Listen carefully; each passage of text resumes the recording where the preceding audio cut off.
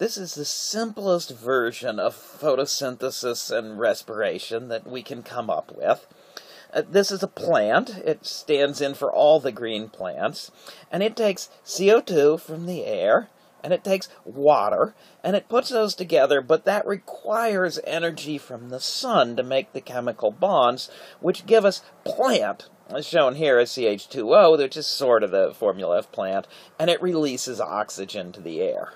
Now, animals and bacteria and fungi and all these other things take plant and they take oxygen and they burn them to get energy so they can run around and do things, and that releases the CO2 and H2O. Fires also do this, but they don't do it in quite so controlled a manner.